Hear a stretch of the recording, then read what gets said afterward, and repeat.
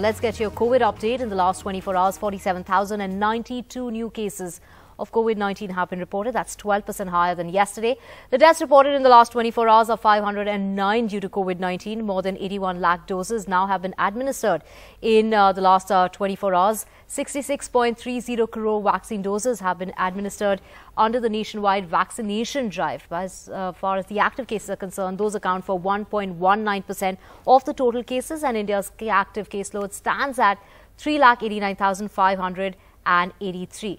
To get a more of the situation as far as COVID-19 is concerned, we have my colleague Meher Pandey joining us. Meher, the cases seem to be rising and now by 12% in the last 24 hours.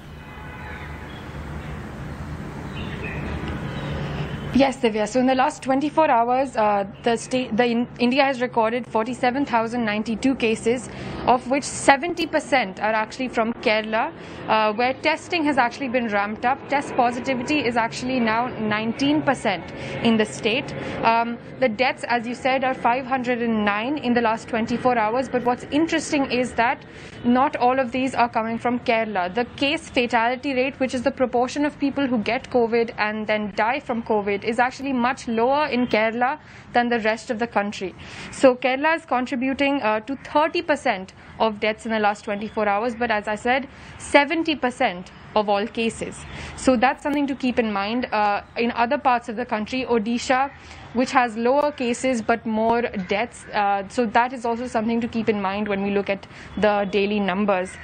So vaccination, which is promising, has gone up from the average of in the past month of 55 lakh doses in 24 hours.